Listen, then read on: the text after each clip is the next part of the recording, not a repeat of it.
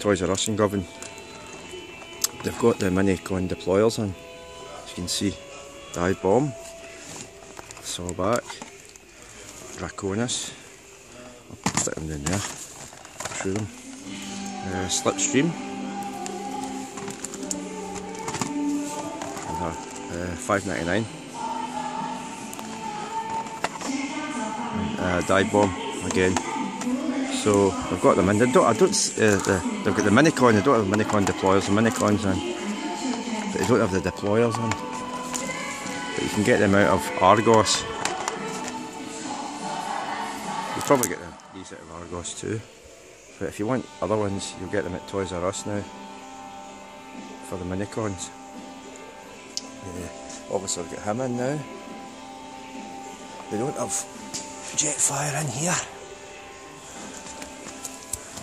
I just have Rhinox, Whirl, a couple of Whirls, and that's about it really.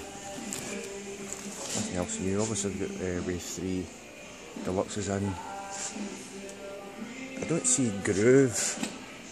Oh, hold on. There's Groove there.